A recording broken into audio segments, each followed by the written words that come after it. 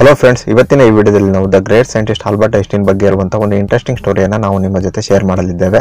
ಅದಕ್ಕಿಂತ ಮುಂಚೆ ನೀವು ಇನ್ನೂ ನಮ್ಮ ಚಾನಲ್ ಎಬಿಪಿಡಿಯಾಗೆ ಸಬ್ಸ್ಕ್ರೈಬ್ ಆಗಿಲ್ಲ ಅಂತ ಹೇಳಿದ್ರೆ ಸಬ್ಸ್ಕ್ರೈಬ್ ಆಗಿ ಎಬಿಪಿಡಿಯಾ ಚಾನಲ್ಗೆ ಮತ್ತು ಲೇಟೆಸ್ಟ್ ವಿಡಿಯೋ ಅಪ್ಡೇಟ್ಗಳಿಗಾಗಿ ತಪ್ಪದೆ ಬೆಲ್ ಐಕನ್ನ ಪ್ರೆಸ್ ಮಾಡಿ.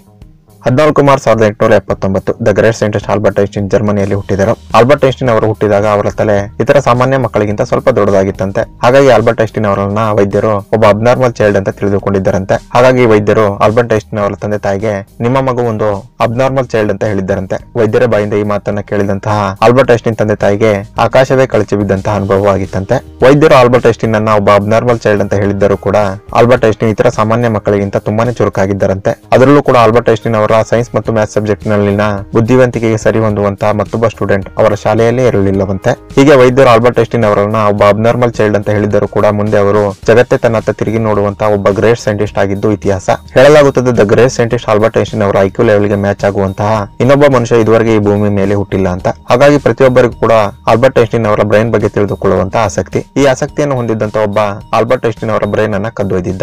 ಹೌದು, ಅದು 17 ಏಪ್ರಿಲ್ 1955 ಅಮೆರಿಕದ ನ್ಯೂ ಜೆರ್ಸಿಯಲ್ಲಿದ್ದಂತ ಆಲ್ಬರ್ಟ್ ಐನ್ಸ್ಟೈನ್ ಅವರಿಗೆ ಇಂಟರ್ನಲ್ ಬ್ಲೀಡಿಂಗ್ ಕಾರಣದಿಂದಾಗಿ ಆಸ್ಪತ್ರೆಗೆ ದಾಖಲಿಸಲಾಗುತ್ತದೆ. ಆಸ್ಪತ್ರೆಯಲ್ಲಿ ಆಲ್ಬರ್ಟ್ ಐನ್ಸ್ಟೈನ್ ಅವರನ್ನ ಪರೀಕ್ಷಿಸುವಂತಹ ವೈದ್ಯರು ಆಲ್ಬರ್ಟ್ ಐನ್ಸ್ಟೈನ್ ಅವರಿಗೆ ಒಂದು ಸರ್ಜರಿ ಮಾಡಬೇಕೆಂದು ತಿಳಿಸುತ್ತಾರೆ. ಆದರೆ ಆಲ್ಬರ್ಟ್ ಐನ್ಸ್ಟೈನ್ ಅವರು ಸರ್ಜರಿಗೆ ಒಪ್ಪುವುದಿಲ್ಲ. ಒಂದು ವೇಳೆ ನಿಮಗೆ ಸರ್ಜರಿ ಮಾಡದೆ ಹೋದರೆ ನೀವು ಬದುಕುವುದಿಲ್ಲ ಎಂಬ ಮಾತನ್ನ ವೈದ್ಯರು ಆಲ್ಬರ್ಟ್ ಐನ್ಸ್ಟೈನ್ ಅವರಿಗೆ ಹೇಳುತ್ತಾರೆ. ಆಗ ಆಲ್ಬರ್ಟ್ ಐನ್ಸ್ಟೈನ್ ಅವರು, ನಾನು ಇಷ್ಟು ದಿನ ನನ್ನ ಜೀವನವನ್ನು ತುಂಬಾ ಸಂತೋಷವಾಗಿ ಕಳೆದಿದ್ದೇನೆ ಮತ್ತು ನಾನು ಜೀವನದಲ್ಲಿ ಏನು ಅಂದುಕೊಂಡಿದ್ದೇನೋ ಅದನ್ನ ಸಾಧಿಸಿದ್ದೇನೆ ಕೂಡ. ಹಾಗಾಗಿ ನಾನು ನಿಮ್ಮ ಬಳಿ ಸರ್ಜರಿ ಮಾಡಿಸಿಕೊಂಡು ಆರ್ಟಿಫಿಷಿಯಲ್ ಆಗಿ ಬದುಕಲು ಇಷ್ಟಪಡುವುದಿಲ್ಲ. ನನ್ನ ಸಮಯ ಬಂದರೆ ನಾನು ಹೋಗುತ್ತೇನೆ ಎಂಬ ಮಾತನ್ನ ಹೇಳುತ್ತಾರೆ. ಹಾಗಾಗಿ ಆಲ್ಬರ್ಟ್ ಐನ್ಸ್ಟೈನ್ ಅವರಿಗೆ ಯಾವುದೇ ಸರ್ಜರಿಯನ್ನ ಮಾಡಲಾಗುವುದಿಲ್ಲ. ಇದಾದ ಮಾರನೇ ದಿನ ಅಂದ್ರೆ 18 April 1955 the great scientist Albert Einstein ಅವರು ನಿಧನವನ್ನ ಹೊಂದುತ್ತಾರೆ. ಆಲ್ಬರ್ಟ್ ಐನ್ಸ್ಟೈನ್ ನಿಧನ ಹೊಂದಿದ ನಂತರ ಅವರ ಬಾಡಿಯನ್ನು ಎಕ್ಸಾಮಿನ್ ಮಾಡುವ ಜವಾಬ್ದಾರಿಯನ್ನ ಡಾಕ್ಟರ್ ಥಾಮಸ್ ಹಾರ್ವೆ ಎಂಬುವರಿಗೆ ನೀಡಲಾಗುತ್ತದೆ. Doctor Thomas Harvey Albert Einstein ಅವರ ಕುಟುಂಬಸ್ಥರ ಒಪ್ಪಿಗೆ ಪಡೆಯದೆ ಅವರ ಬಾಡಿಯಿಂದ ಅವರ ಬ್ರೈನ್ ಅನ್ನ ತೆಗೆಯುತ್ತಾರೆ. ಆಲ್ಬರ್ಟ್ ಐನ್ಸ್ಟೈನ್ ಅವರ ಬ್ರೈನ್ ಅನ್ನ ಅವರ ಬಾಡಿಯಿಂದ ತೆಗೆದಂತಹ ಡಾಕ್ಟರ್ ಥಾಮಸ್ ಹಾರ್ವೆ ಅದನ್ನು ಮೊದಲು ತೂಕ ಮಾಡುತ್ತಾರೆ. ಆಲ್ಬರ್ಟ್ ಐನ್ಸ್ಟೈನ್ ಅವರ ಬ್ರೈನ್ ಅನ್ನು ತೂಕ ಮಾಡಿದಾಗ ಅದು